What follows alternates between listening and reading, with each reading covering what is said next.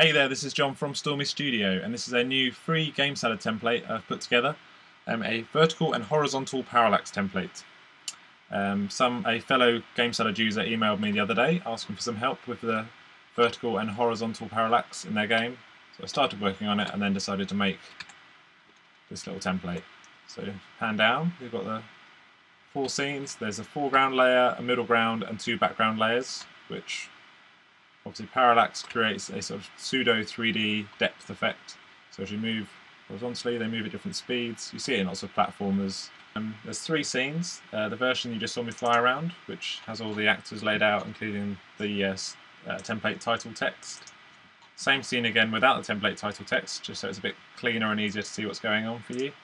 And a third one, which has just got 1 actor for each of the parallax layers. So you can just hop in and see the code that you want to see. Just a few actors, so you can just drop in your foreground, put the image you want, make it the right size, and boom.